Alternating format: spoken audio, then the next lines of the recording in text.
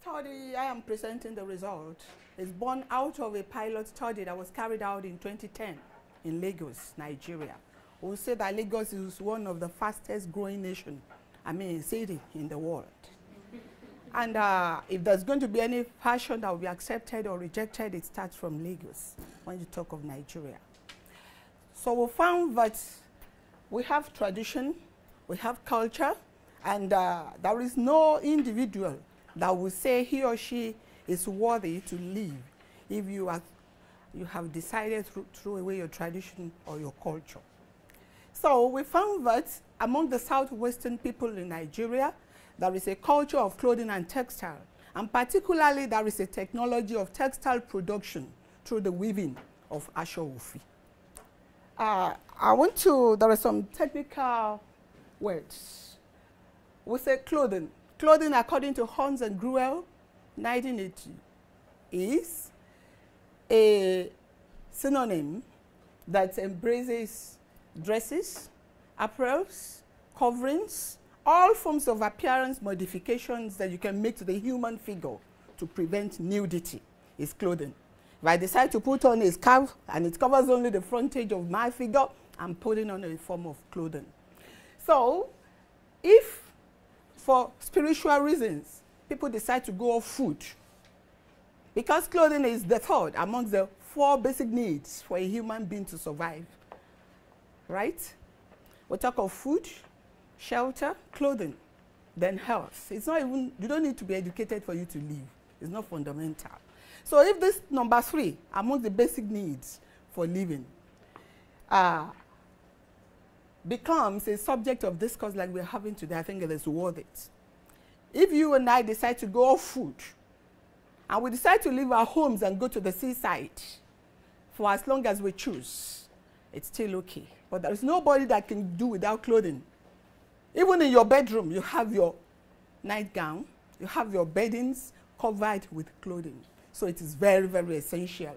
So we looked at this and found that in our culture and tradition in Yoruba part of Nigeria, we have a culture of clothing, we have a technology of local clothing production through weaving. And the equipment we use, the loom, is the apparatus or equipment used for weaving. We have our local loom, which is called Ofi. So the word Asho means cloth or textile. So Asho Ofi means the textile that is produced from Ofi. And now we come to ICT. We are all aware we have information communication technology. That's the reason I have something pinned onto me. You can look at something on the board. That's the reason you and I can decide to put this off or put it on. Then the Yoruba. The Yoruba is a race in Nigeria that cuts across 7 states, basically. And we have some remnants of Yoruba in Benin Republic, some in Ghana, Sierra Leone, and all the stuff. The Yoruba people, according to the 1999 census, form about 1/3 of the total population of Nigeria. And now, Asho Ofi. There are basically 3 types of Asho Ofi.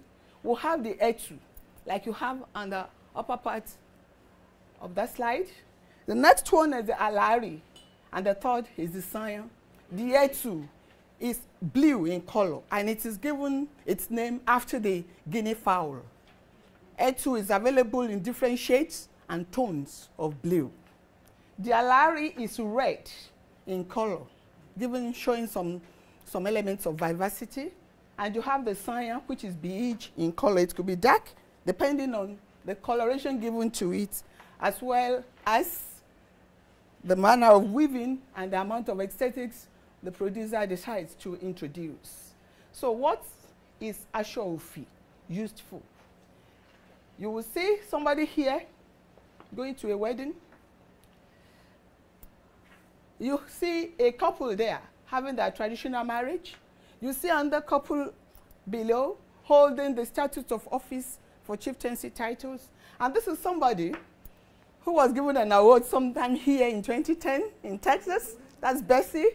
You see how they are dressed in the Yoruba Ashofi. So basically, these are the uses for Ashofi as we are. But we found from the study carried out by those researchers in 2010, we found that there is what we call youth bulge. There is youth bulge, and there is Lagos at the center of what happens in Nigeria. So why are people in Lagos not using Ashofi? Why are the youths not using Ashofi? Should we allow this traditional textile to go into extinction? So those are the questions that this study went ahead to try to answer. So the problems are, Ashofi was still produced on narrow looms. And the production will be 15 cm, that's about 7 inches wide. The product will be heavy in weight, and the textile also will be so heavy. These are some of the reasons the youth gave for not wearing Ashofi, for functional use.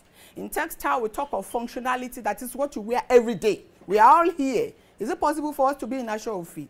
Our youth told us no, because it's too heavy, the textile is too heavy, even the production. And then we found that our weavers are experiencing what we call gross manpower underutilization, because the narrow strips will take, to produce 7 inches width, will take the same time that they have to throw in the shuttle in and out of the loom, as many times as they will do. Whereas with the new loom that we introduced in this study, they will make as wide as 48 inches, which is the same width with the usual African prints. And now, we found that consumers don't accept Ashofi for use because of reasons mentioned earlier on. And we found that there are a lot of our youths who are involved in cyber crimes. Why can't we divert their, their prowess in these cyber activities into something more useful that could want them self-reliance and employment, and we can rid our societies of all these crimes? Then we need to divide youth ICT knowledge into Ashofi weaving. We need to boost traditional technology, and we need to improve skill acquisition for weavers. And now some research questions were raised. Which methods were used for Ofi in southwestern Nigeria, and how effective were they? Are there contemporary overhauling which are needed for improved methodology and to boost product quality? How can the expected improvement be injected within available local and contemporary technology?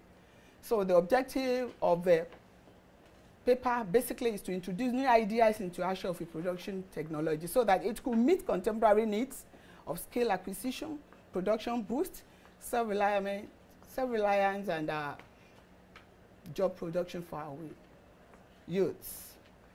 We went ahead to sample 36 master weavers and 144 trainees in weaving centers in Ondo, Oyo, Isenyi, and Akure. Isenyi and Oyo, those of us who are familiar with Southwest, are the basic towns where Ashofi is woven. But for social reasons, the Ondo people are people who are so social. They have activities from Thursday to Sunday. It is one thing or the other. And they make use of Ashofi a lot.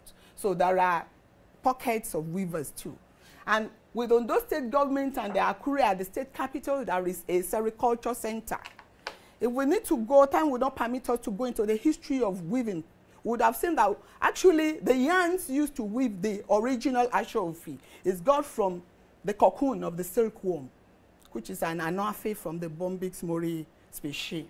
So Isenyi people, usually they are professional or historical producers of this cocoon. So Ondo State government sometime in 1980, there was somebody who came from abroad to start up a wealth creation agency, Weka, in Ondo State. So this man studied in India, and he got government to sponsor many of our people to India to learn sericulture so they could produce silk yarns to be used for the making of Ashofi. So the sericulture center is in Akure. So the interview schedule was used on these people considering their level of education. It contained items on their demography, what inspired them into weaving, what kind of training did they receive, and now how do they train their apprentices? What are the challenges they are facing, and how do they intend to boost their productivity. After all this had been done, we now went back to introduce ICT into how they could have their products. If you look at the ones I showed to you, the slides shown earlier on, you will see that there are basically some stripes. You see all these stripes, we call them irregular stripes. Because the spaces between them are not equal, you see that even the width of each stripe is not equal to the other. So we now brought technology by going to the computer to develop. Now we have computer-generated design, which were used in the study.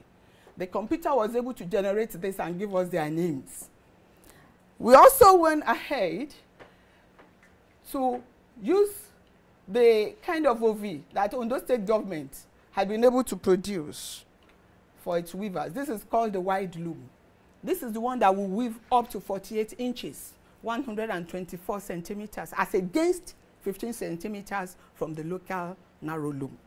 So these computer-generated designs were interpreted on the loom by helping our weavers to do that. It's what we call warping.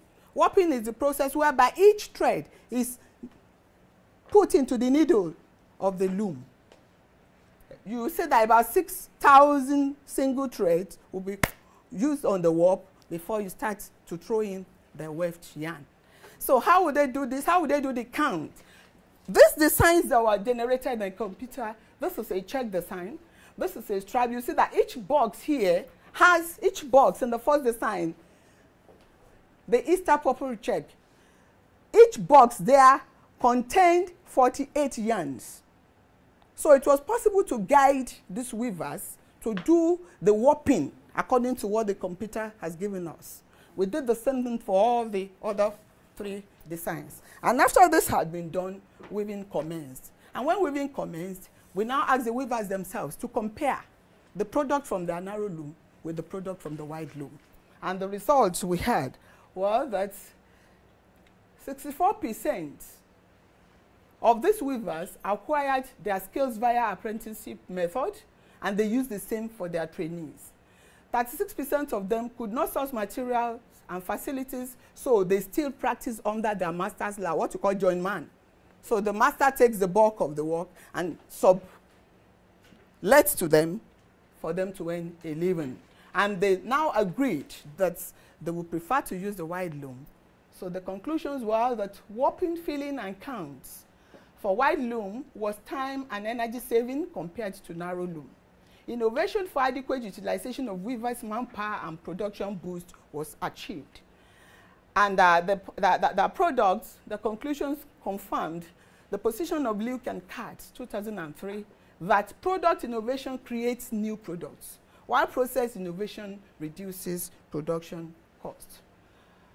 We also concluded that there are a lot of opportunities for entrepreneurship and poverty alleviation through improved Ashofi. Recommendations. The study recommended that our weavers need to be retrained with incorporation of ICT through slides, compact discs, pictorial books, and handouts, hands-on, minds-on materials for them to improve on their expertise.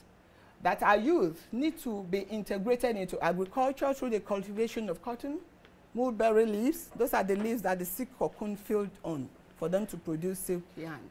And practice sericulture. Sericulture is silk production for self-reliance as they provide raw materials. So they will be doing this to provide raw materials for Ashofi, and at the same time they will become self-reliant and we can rid ourselves of embarrassment. Now the study also recommended PPP, the public-private partnership synergy, to procure equipment and grants for mass production and expansion for Ashofi industry. We also recommended that there should be a ban on the importation of fabrics and second-hand clothing to encourage the consumption of our local contents. Thank you very much for listening.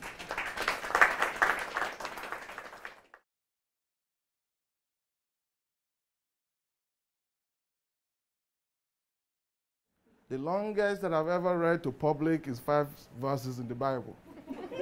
So, but I have 14 pages. So if you clap for Dr. Akande, and don't forget to clap for me for taking the stand. So her paper is on emergence of African independent churches in Nigeria and its impact on African diaspora. Christ Apostolic Church in focus. The abstract, emergence of African independent churches in Nigeria could be dated back to 1909 when the charismatic Anglican cleric Garrick Sokari started his divine healing movement around the Niger area of Delta State in Nigeria.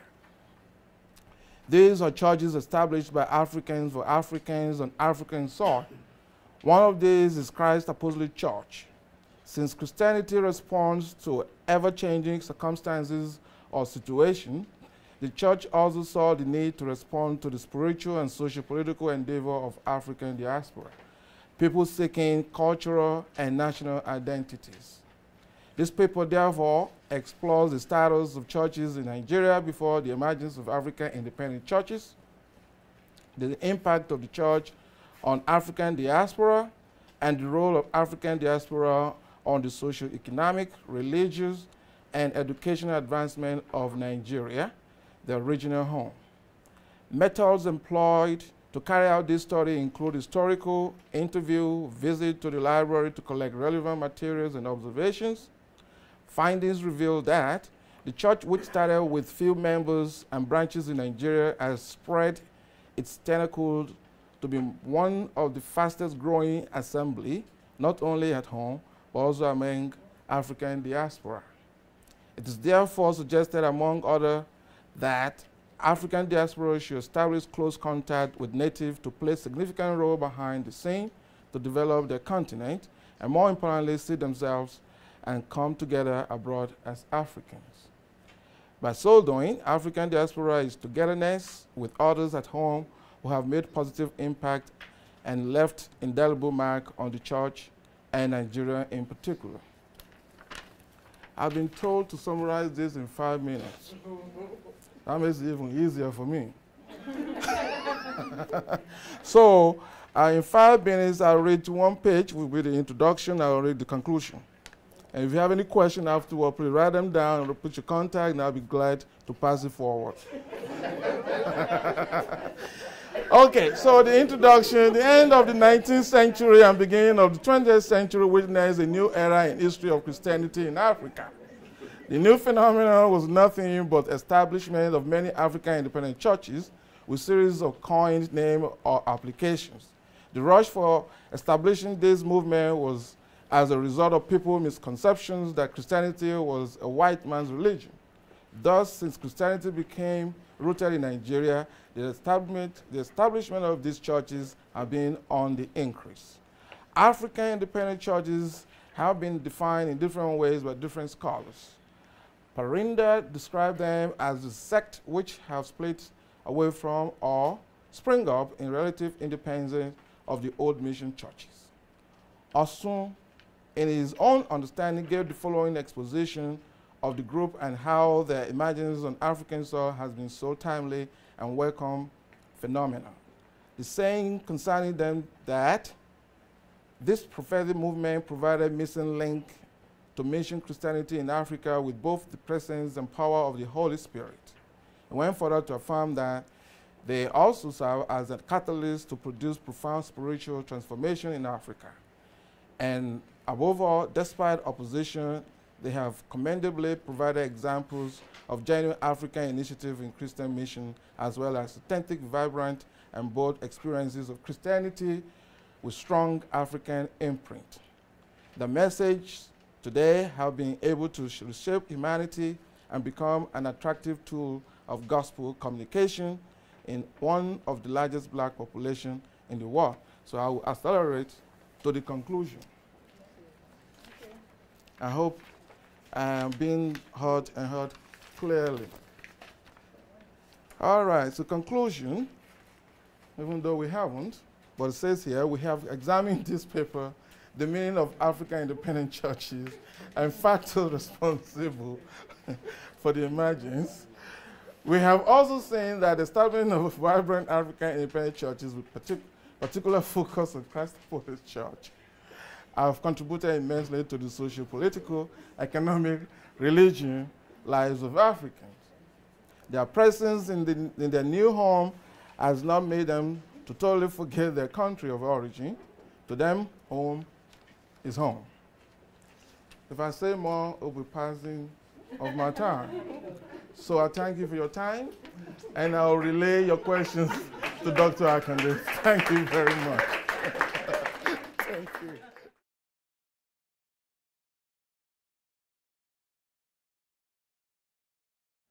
My paper today is on Ethno-Xenophobia. I'll be exploring the paper, in relation to cross-cultural conversations with politics of identity and ideation. I'll just go straight to it. Ethno-Xenophobia. Sorry, I'm struggling with my system. Ethno-Xenophobia has its root in twisted history. Experience of some sort twisted around various versions of ideas over time. Ideas as stories, ideas as actions and inactions of people. Ben Jonson defined ideation as a matter of generating, developing, and communicating ideas. However, although almost any experience we can think of has an ideological base, not all ideologies are productive. Undesirable ideologies stir up repressive agendas, and in order to ensure their social acceptance, they are passed off as natural ways of seeing things, instead of such being seen as mere ideologies.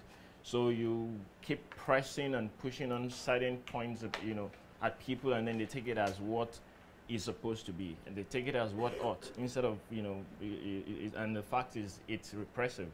So while ideation may include the creation of original ideas, its primary focus is working through concepts to gain insight, understand implications, you gauge feasibility, and expose us to deeper understanding. That's communication. You say something, I understand it, I say mine, and then you understand it. Cross-fertilization of ideas.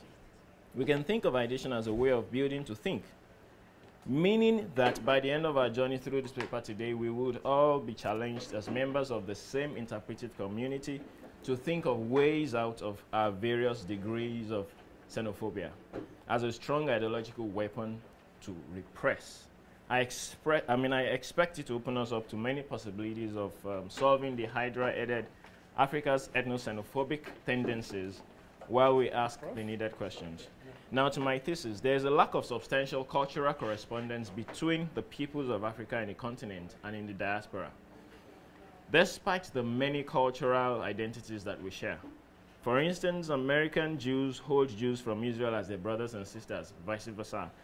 The Asian groups in North America also, have success stories in this relation, but this is not the case with Africa. By this I mean as individuals, as an entity.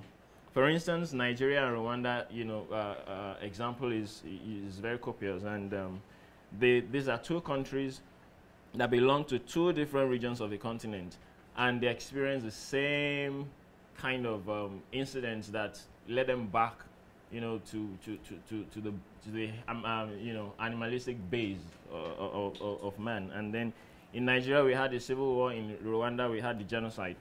And then in the case of Africans and Africans in the diaspora, we're like estranged, distant relatives. It is often of more adversarial relationship than a cohesive one. Africans are cynical of African Americans, and African Americans are suspicious of they're suspicious of Africans. The manner at which we in Africa address African Americans is derogatory, despite the fact that we cry foul when we are treated with disrespect by the whites. We play the race game.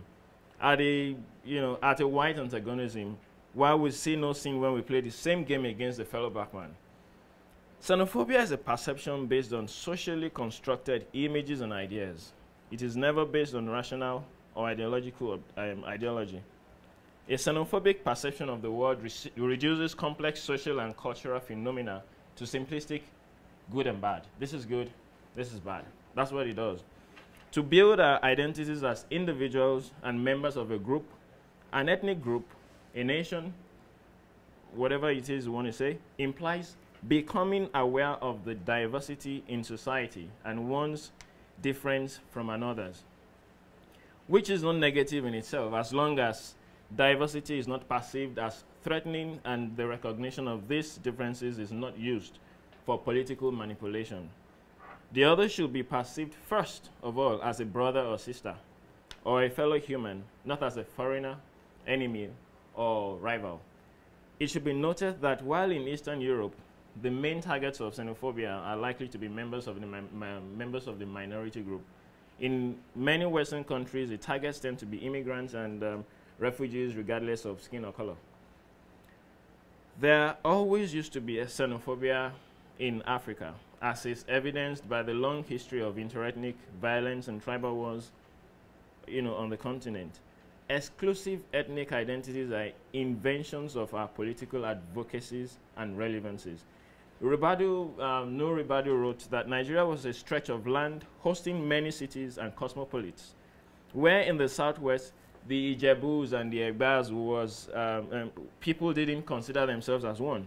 Even right now, if in the state of, in Ogun State, we have the Egbas and we have the Ijebus. And the truth of the matter is, an Egba will say, I'm Egba man, and an Ijebu man will say, I'm an Ijebu man. You cannot say an Egba man is an Ijebu. They're going to call you to other. No, that is not it. And, we are Yorubas.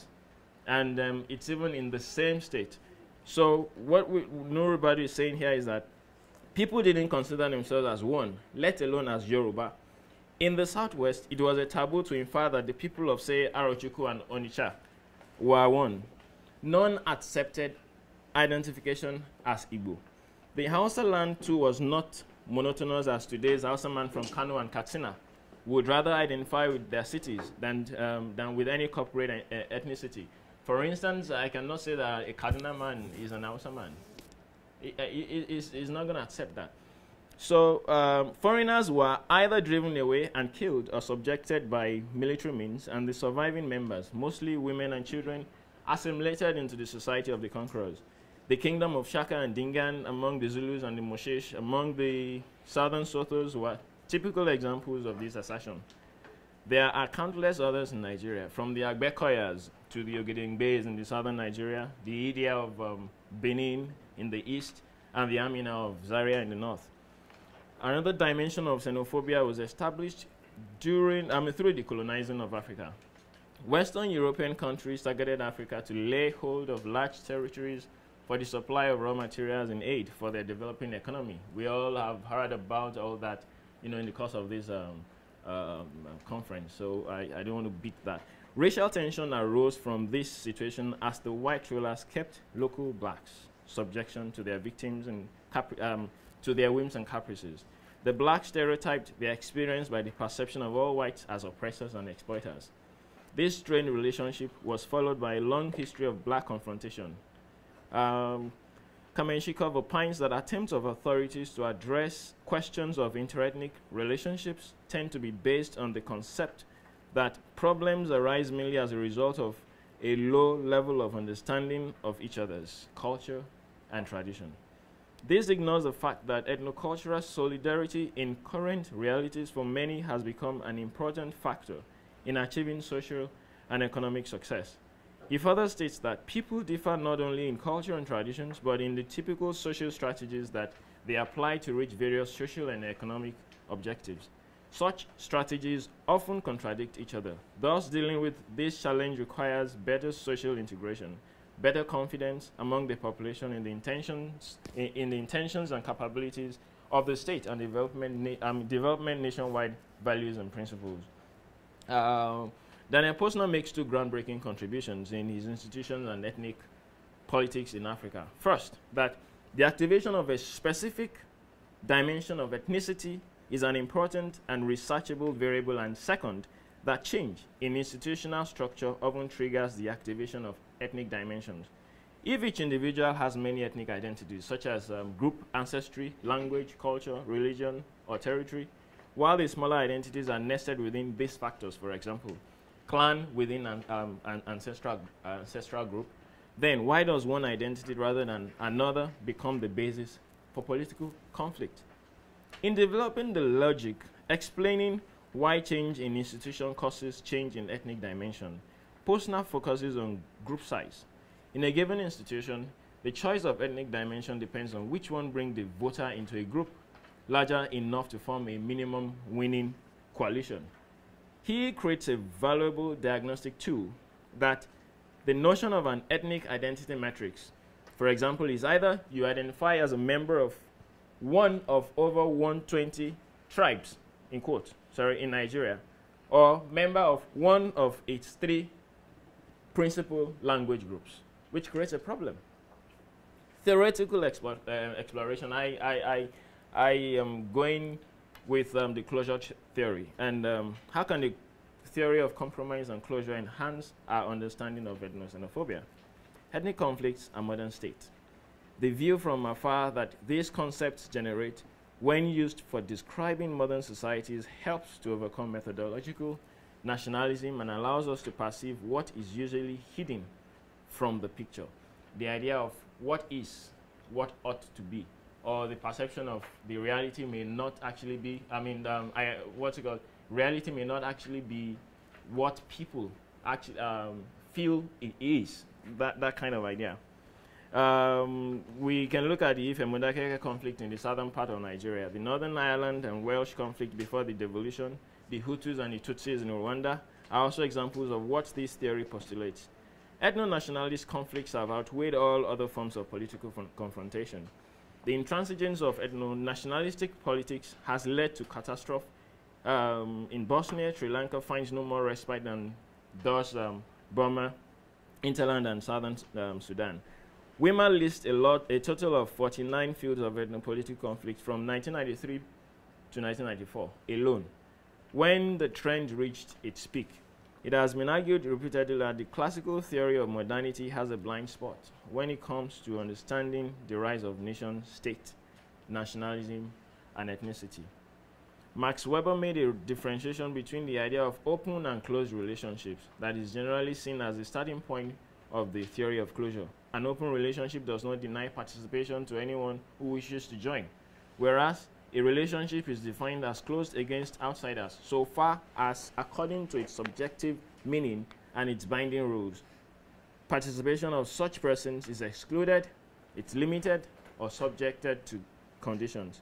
Closure is hence a process through which social groups maximize advantages by limiting access to privileges and life chances of selected persons. To achieve this aim, this is a monopolization of life chances and the definition of outsiders, practically any feature. You talk of language, race, class, gender, religion, etc. can be singled out. Although this definition appears to point to a general concept of closure, in its practical sense, Weber, in his work, discusses closure mainly in reference to economic relationships. Here, usually one group of competitors takes some externally identifiable characteristics of another group. As a pretext of attempting this exclusion, and rather casually, he goes on to say that such group action of exclusion may provoke a corresponding reaction on the part of those whom it is directed.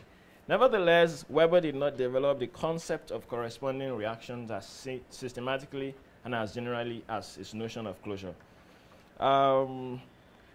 Contextual comparison. Africa is encountering many challenges. One of them includes the tendency of manipulating ethnic identities for private interest. And this is one of the reasons why Africa is the way it is today. We are, a lot of people have used the word progressing, but in what direction? An illustration of this can be seen in Nigeria, where the North has deliberately created a state of unrest in their own region because the president is not from the North.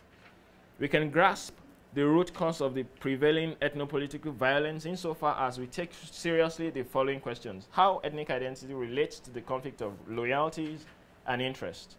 2, how dynamics of ethnic identities fashion the existing understanding of common good and political life. In search of long-term solutions to these questions, this paper investigates how ill-founded methodologies tend to sideline equal citizenship among citizens in favor of the model of exclusion founded upon ethnocentrism.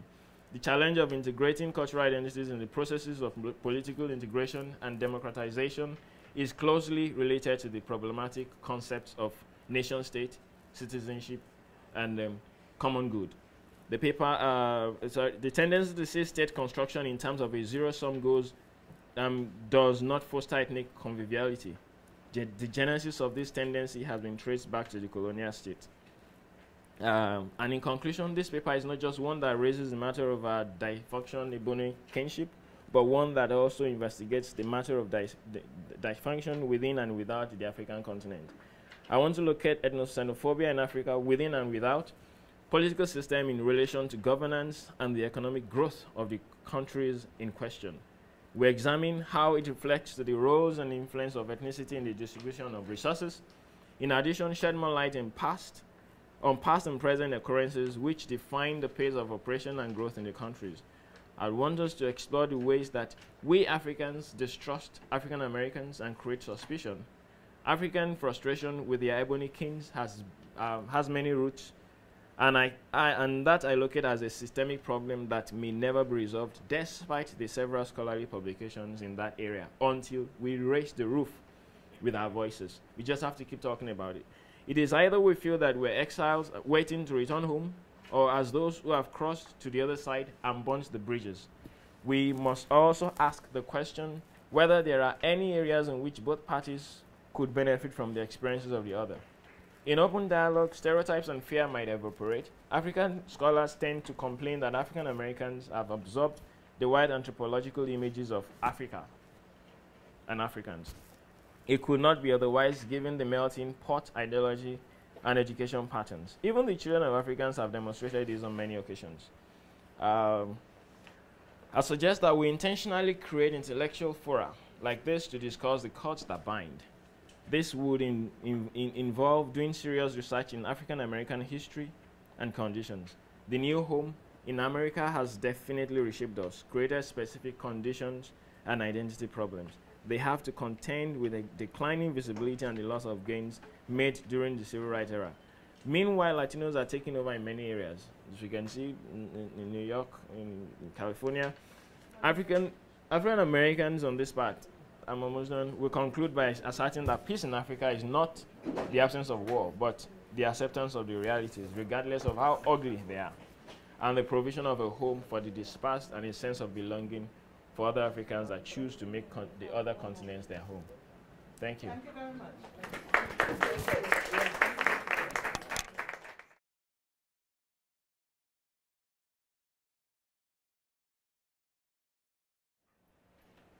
My paper is on Cosmopolitan Dilemma, Diaspora, and Postcolonial Liminality. The construction of postcolonial identity as liminal state points to the ever-shifting subjectivities that define the lives of subjects in the diaspora. Postcolonial subjects are in a transitional state, not knowing or fully belonging in spaces that constrains their self-individuation and identity. Structural inequalities as it relates to race, gender, age, ethnicity, nationality, class, and language, and dominant hegemonic ideologies of the West continue to affect the ways in which postcolonial transitional subjects adapt and attempt to create a world for themselves in the diaspora. I will examine Tejoko's Open City to show how global racial hierarchies continue to negatively affect postcolonial subjects in metropolises of the West. I argue that the diaspora becomes a liminal space, a threshold where postcolonial subjects constantly remake their identities through movements and migrations, searching for space and place in thwarted metropolitan spaces of the West.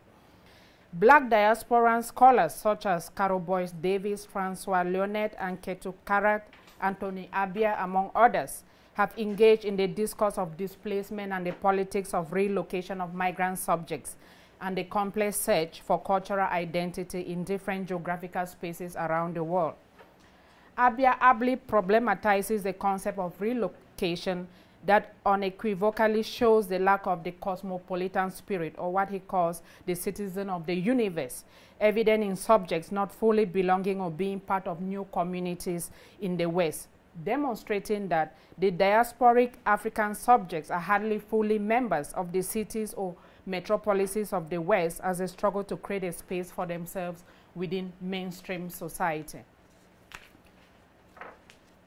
Postcolonial subject search for the cosmopolitan spirit ends in futility. Abia in cosmopolitanism suggests a more inclusive environment where diversity is celebrated and the beliefs and values of others respected. Abia's notion of cosmopolitanism is that we have obligations that stretch beyond those to whom we are related by ties of kin and kind, or even the formal ties of a shared citizenship. The other idea is that we take seriously the value not just of human life, but of particular human lives, which makes taking an interest in the practices and beliefs that lend themselves significance. People are different. The cosmopolitan knows, and there is much to learn from our difference.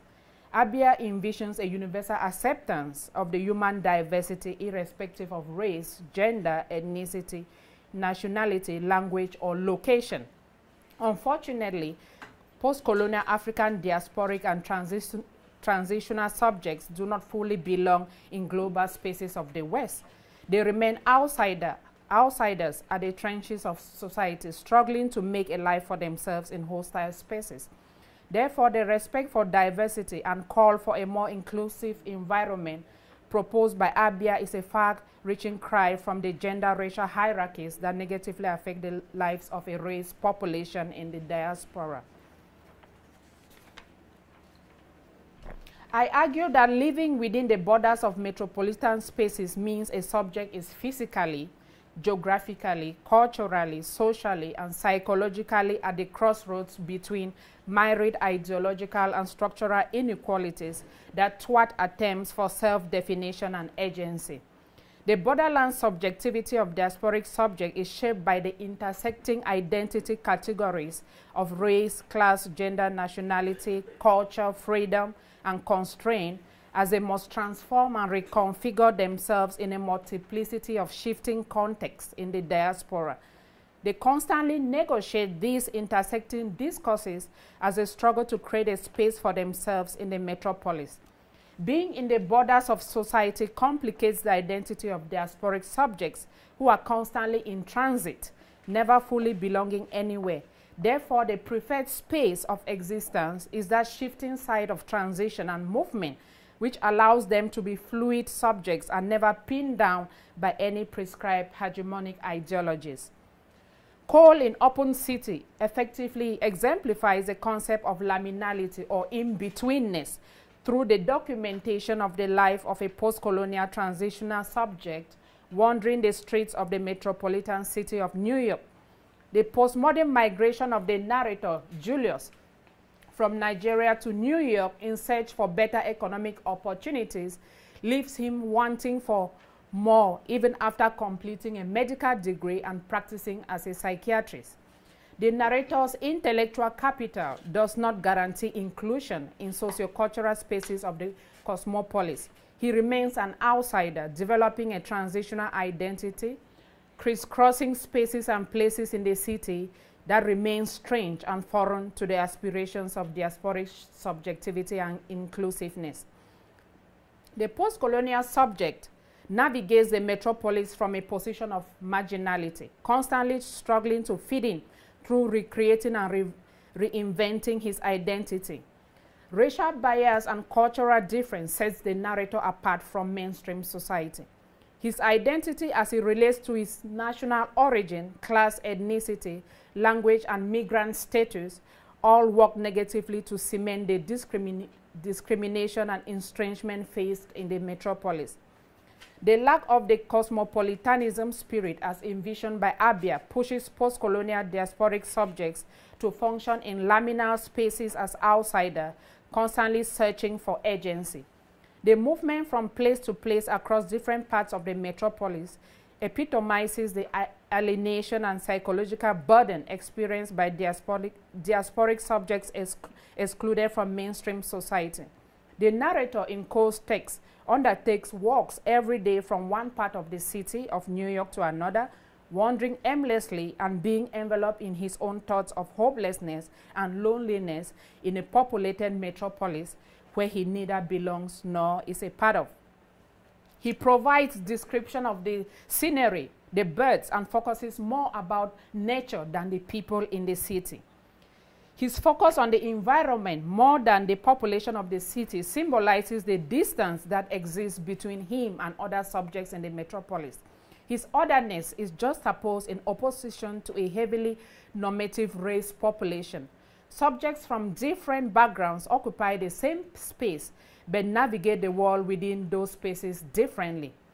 As for a Postcolonial subject like Julius in the text, the navigation of the metropolis is a long, lonely walk across spaces that seem familiar but strange at the same time.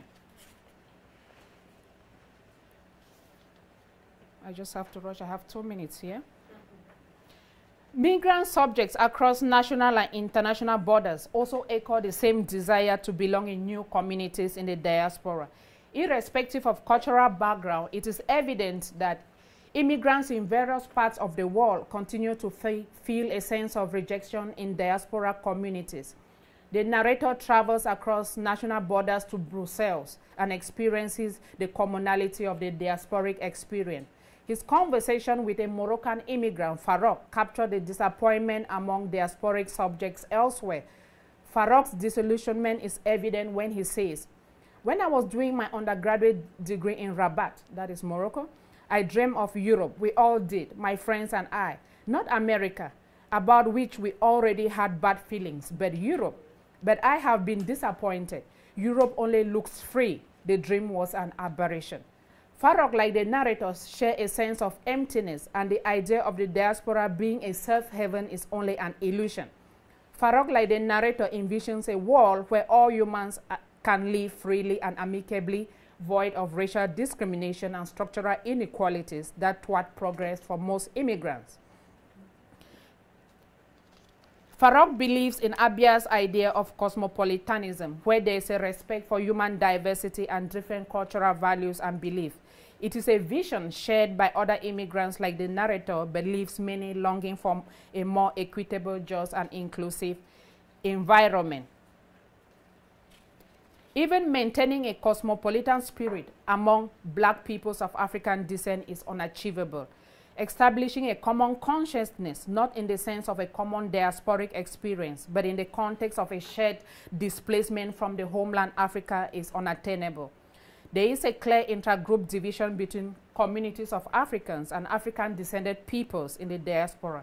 Such estrangement at times leads to hostility and violence toward recent African immigrants.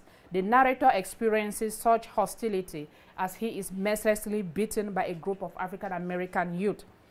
Violence against the narrator reiterates the tenuous relationship among African immigrants and peoples of African descent. There is no solidarity or progressive dialogue based on a common consciousness of a racialized displaced population in unsettling global spaces of the metropolises. Cole in Open City captures the experience of post-colonial transitional subjects' existence in the diaspora. It is not a glorifying representation of a welcoming cosmopolitan spirit, but an environment of continuous struggle and adaptation by African diasporic subjects. There is a continuous movement and journeying by diasporic subjects in metropolitan spaces, searching for agency in heavily racialized global spaces. One wonders if it were possible to achieve inclusiveness in metropolitan spaces as Abia proposes, or is it just a false reality? The narrator in Open City suggests that it is a difficult aspiration to achieve as he is constantly in flux, with an ever-shifting and transitional identity, never fully belonging anywhere. Consequently, Cole's text must be read as a series of border crossing, not a fixed or geographically or ethnically or nationally bound category of writing.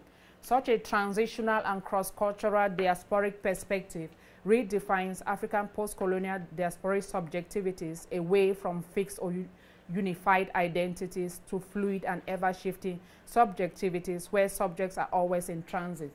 Thus, migrant subjects must constantly negotiate the borderland space in order to define their subjectivities away from exclusion and cultural ambiguities as they move from the margins to the center of life in metropolitan spaces of the West. Thank you.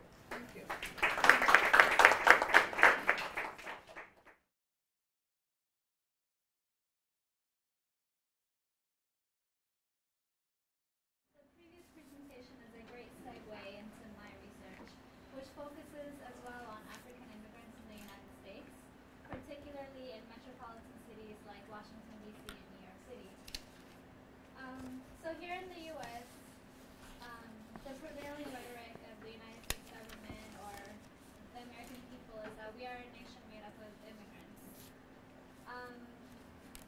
That's the prevailing notion. But the reality is that for Africans living outside their countries of origin, the diaspora offers an alternative landscape that can feel secure and promising, as well as fragmented and precarious. So migration provokes deep social and cultural ruptures in the daily and long-term lives of diaspora people. Oh yes, I forgot that.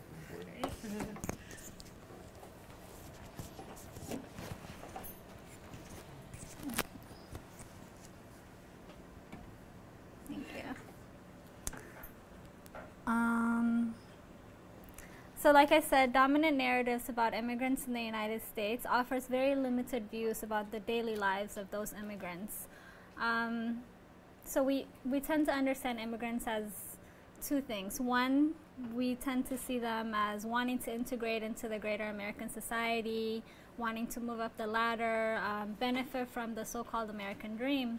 And then the other notion of immigrants that we have is that they are stubborn and resistant to change. They stick to their own communities, and they're closed off to joining the larger American society. But this is a very one-dimensional understanding of immigrants and diasporic people, and it's especially contradictory to the U.S.'s idea of like a united immigrant nation and a melting pot of diversity.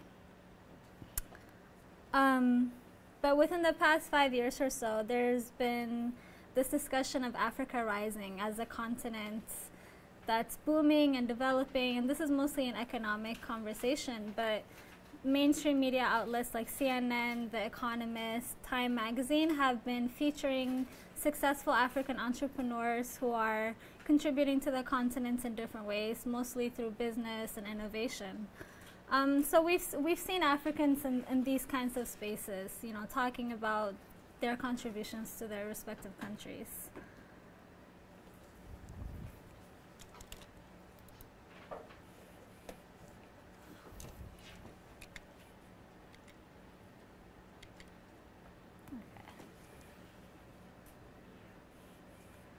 Okay, so then when we look at rich diasporic places like Washington, D.C. and New York City, which have large African diaspora groups from Africa, from the Caribbean, from Latin and South America. So these places offer Africans the ability to congregate and build community with one another, and they also provide access to valued institutions and structures, as well as resources to create a sense of home and belonging. This itself is a privilege. Like, the opportunity to live in these cities for Africans is a sense of privilege because it allows them to engage their various identities without necessarily having to repress it or postpone aspects of their identities. Say if they lived in a rural American town where there's not much diversity or people who they can relate to or connect with. But cities also confront diaspora Africans with other challenges like racial, ethnic, gender, national, and religious boundaries. And so they're confronted with all these issues from their own communities, like people who are from their own countries, as well as from people who belong to their same racial category, from African Americans, from people of Caribbean descent. And they're also confronted with these questions from white Americans. So there's this push-pull force that African immigrants have to deal with coming from all different sides. So a lot of times we understand immigrants to be constantly in a state of identity crisis. We understand them to be like not really belonging anywhere, that they're always trying to figure out where they belong or don't belong. And a lot of times we understand the space as like something that produces anxiety and that's uncomfortable, and just we tend to put a very negative spin on the space. But the younger generation of Africans is changing this conversation. They're saying that this space is actually a good place to be. It's no longer it no longer produces like negative anxiety. It's actually a good place to be because it provides access to different communities. And it allows people to fully express different aspects of themselves without necessarily having to align themselves with one group or one ideology, but it allows them to express their different interests and passions.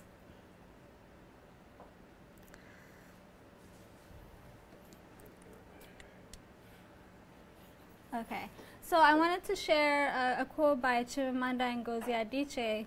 She recently gave a talk in Nairobi, Kenya, to a room full of African artists and writers.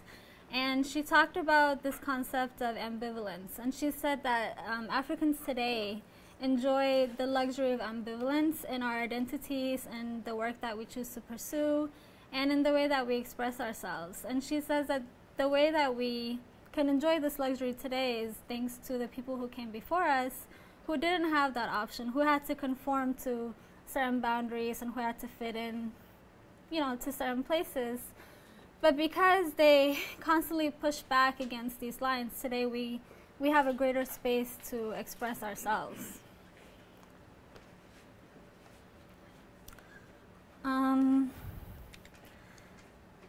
And I also think that Edwidge Dantikamp, who's a Haitian American author and writer, she also talks about this idea of, I'll just read you her quote. She says that the idea of this great anguish of living between two worlds has diminished somewhat for many immigrant people, artists and non-artists alike. Not that there is not some uneasiness, but it is no longer the single most urgent anxiety of every immigrant's life. And honestly, maybe it never was, except perhaps in literature. So she's basically saying that we need to move away from, you know, reducing immigrant struggles to their identities. You know, they have bigger issues to deal with, but not only that, but this idea of not belonging or not fitting into these neat little boxes is not as problematic as we think it is, and we can actually use it for a better good. We can actually use it. We can actually like look at it in a different way and use it to our advantage. So people like Edwidge Dantikamp, Chimamanda, through their writing, are reshaping the way we think about these identity struggles. And I wanted to use an example, like a real life example of how young Africans are redefining what it means to be an African, you know, from different parts of the continent. They're confronting like these one-dimensional ideas of what it means to belong to those communities. And there's a Nigerian blogger, she uses the name Spectra Speaks, and she's a writer. She recently wrote an article titled, "What Kind of African Doesn't Speak Any African Languages? Me." And so in the article, it's like a personal piece where she says that, you know, she doesn't speak any African languages. She grew up in Nigeria and she moved to the United States to attend college, and she's been establishing her career here. But so she addresses the assumption that the judgments that Africans make on other Africans who may not speak their language or know how to cook their traditional foods or dress a certain way. You know, there are a lot of these judgments that are made, and so she's saying that instead of passing judgments, we should first like listen to that person and understand their experience, their social cultural experience, how they were raised, where they were raised. All these factors produce the person that you see today. And so instead of pointing and saying, oh, you're not Nigerian enough, or you're not Kenyan enough, or why don't you do this, why don't you do this like me? You know, this is what it means to belong to my community, and because you don't fulfill those requirements, you don't belong to my community. Instead of saying that, she says it's more productive to listen to each other's experiences and stories and learn from them and respect what that person envisions for their future, you know, because ultimately it's a personal decision. Sorry, I'm not moving through the slides. Gotta keep our eyes on the clock. There, so. Okay. Well, I just want to end with, I've been using a lot of Stuart Hall in my work, a lot of diaspora theory, and the main one is Paul Tiambe-Zeleza, who's African diaspora scholar. And his ideas about diaspora are very useful to this research because He says that, I'll read you the quote again, "Diaspora is simultaneously a state of being and a process of becoming, a kind of voyage that encompasses the possibility of never arriving or returning, a navigation of multiple belongings." So with this in mind, it is clear that we're moving toward a generation and a time where identity crises are not necessarily crises. They're something that we can use to our advantage and something that we can use to create notions of what it means to be African. Thank you.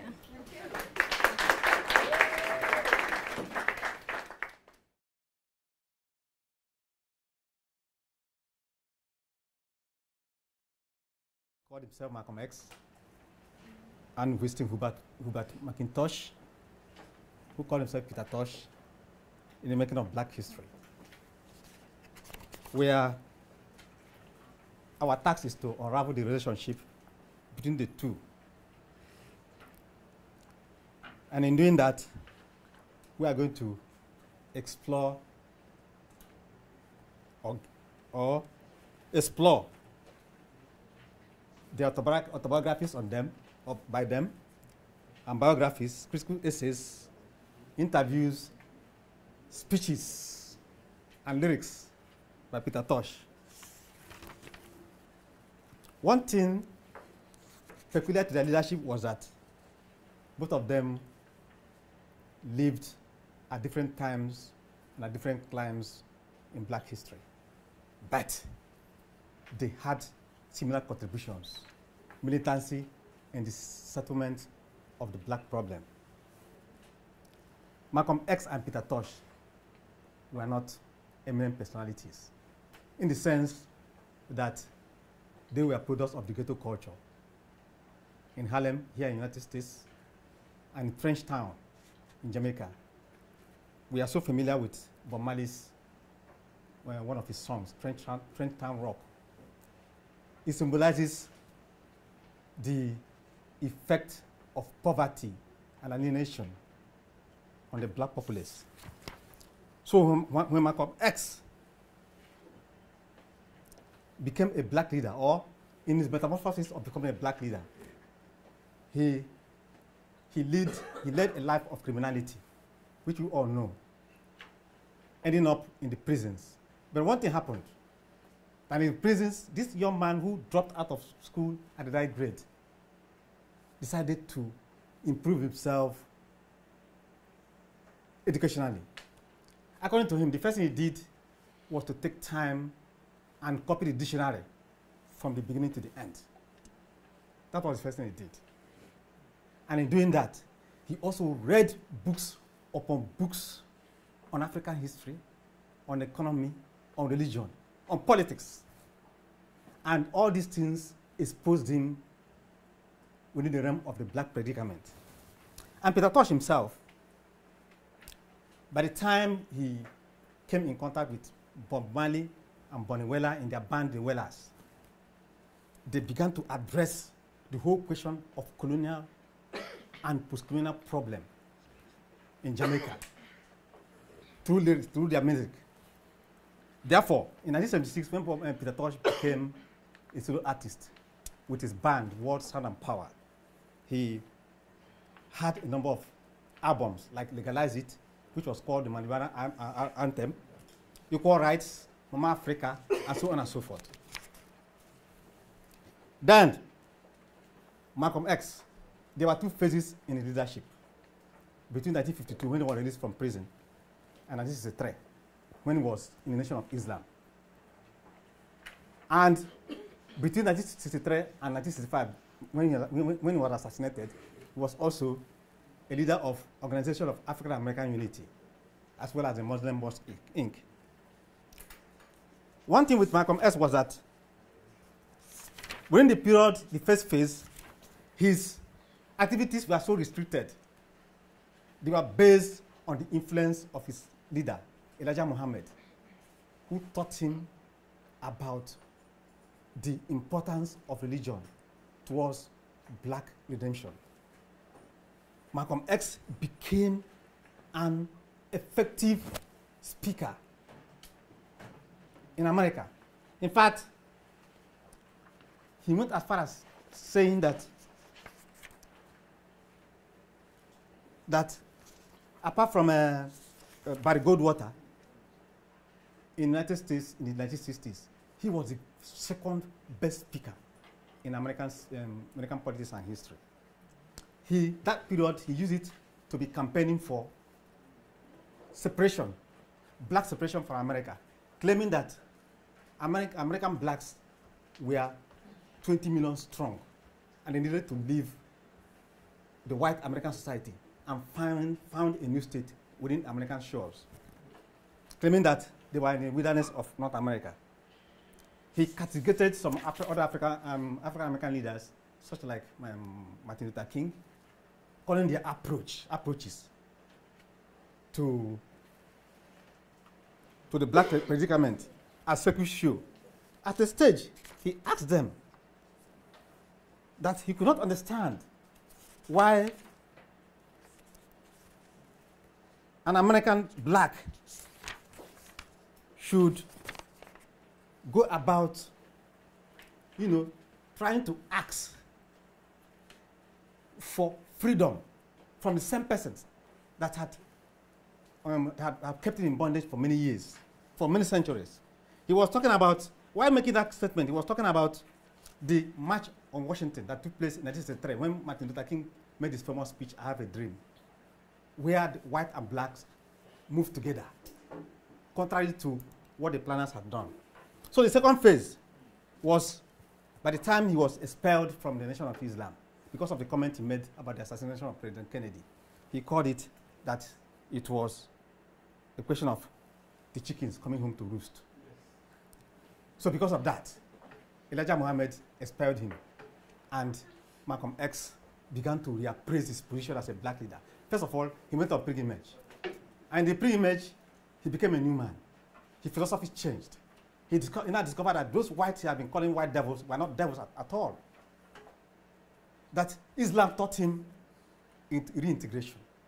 So there, it was in the Holy Land he wrote a letter to the American press. He called it a letter from Mecca, in which he said, America needs to understand Islam because this is the only religion that erases from his society the race problem. Talking about how he had stayed with brown, black, red, white Muslims in the Holy Land. And at the end of the day, slept with them, ate the same food, and his philosophy changed. He now came back and began to reappraise his position as a black leader. That was the time he formed the Organization of African American Unity. And while he was coming back, his concept of black separatism in America changed. He began to think of integration. He began to think about Pan-Africanism. In fact, he went to the University of Ibadan, where he met somebody like, he met a lot of people, including Professor E.U. Esenodom, who had already written a book on black Muslims. And there, at Ibadan, he talked about Pan-Africanism. Well, his counterpart, Peter Tosh, we know quite well that Peter Tosh's lyrics were contributions to history,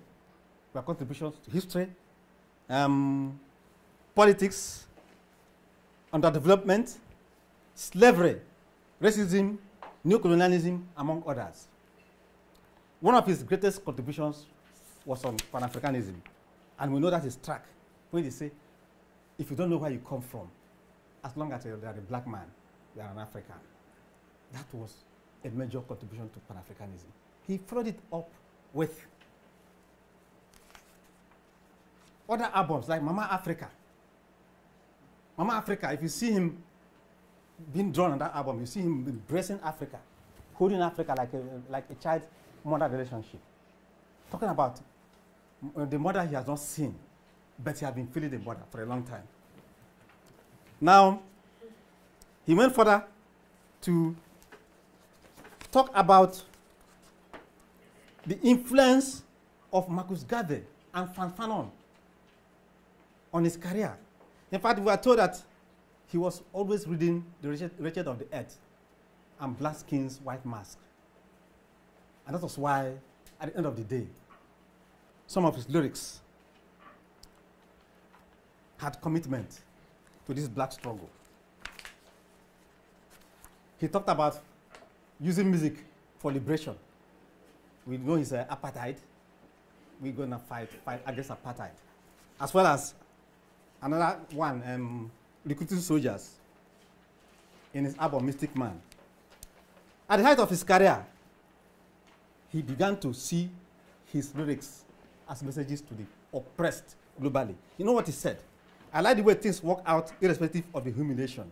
He's talking about a black humiliation. Because after humiliation is power and majesty. And every day, I get the inspiration to write some exclusive tunes the world will have to listen to. And I don't mean just black people, but everyone who is oppressed. On his leadership, this is what he said. I don't look at myself as a singer. I look at myself as a missionary who comes to preach and to teach and to awaken the slumbering mentality of black people. To teach the people what is right from wrong. So, some people began to assess him. They said within this contest, Peter Tosh was seen as the most fearless revolutionary artist of his time because he was more articulated than his contemporary, like even more articulated than Bob Marley, more militant than him. He described his Equal Rights album as a message against colonialism, imperialism, exploitation, victimization, here, there, and everywhere.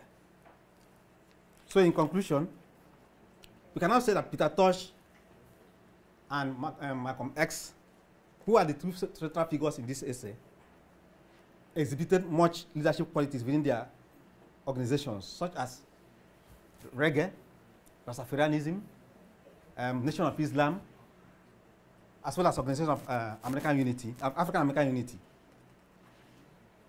In assessing Malcolm X from this perspective, one of his major biographers, it's a current work, Manny Marabel, he called the book Malcolm X, A Life for Reinvention. He described him as America's strongest voice for black nationalism, stressing that Malcolm X never read history, but Malcolm X exclusively read history, but he was never a historian.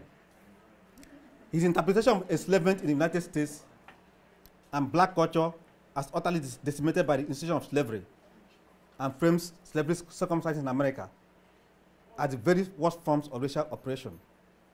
For Malcolm X, the strategic pursuit of Pan-African and third world empowerment meant addressing new constituencies who looked to him for inspiration and black leadership. Somebody asked him, because of his oratory, somebody asked him, please, what was your alma mater? Malcolm X replied, books. Because he never went to school. Peter Tosh was described as a knight. Excuse me. As an African knight who came to do war with his words and his band. And as a poet of the utterance. You have not even done the question and answer, you're still presenting? We still have one other presenter. Okay. For that one other presenter, who is this person? We will schedule you for tomorrow. And we will abolish the question and answer because you must leave here in 2 minutes. Okay. Yes. So what happens is our contract for this room ends 5:15, Okay. and they automatically lock this door. Hold on, from a central location. Okay.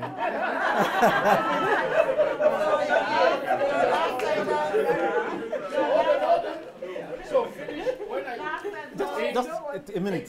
in Nigeria, in conclusion, go ahead. Okay. In conclusion, Okay. The activities. In conclusion, the activities of Peter Tosh and Malcolm X were quite interwoven. Thank you.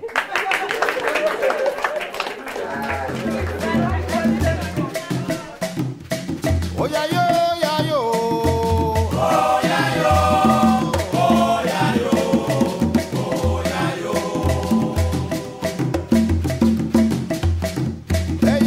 I said